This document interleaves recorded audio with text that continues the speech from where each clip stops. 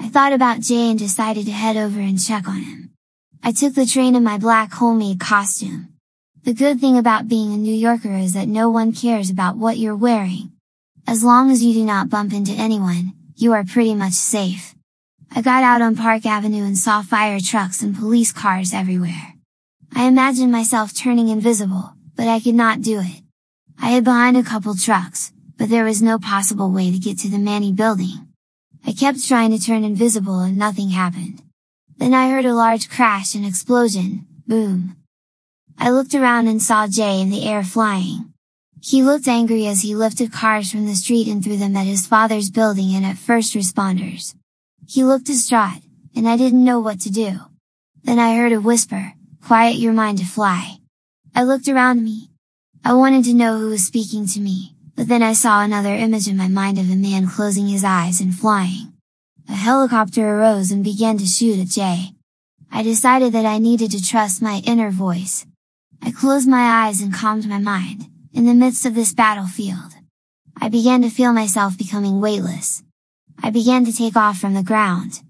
I opened my eyes, and I was flying. Flying felt so natural. I felt like I have done it millions of times, and I was coming closer to Jay. I yelled out, "Jay, what are you doing? You are killing people." He looked at me with strange serpent-like yellow eyes. I was immediately taken aback. Jay was not himself, his skin appeared scaly and his teeth were sharper. Where I once felt concerned, I now felt fear.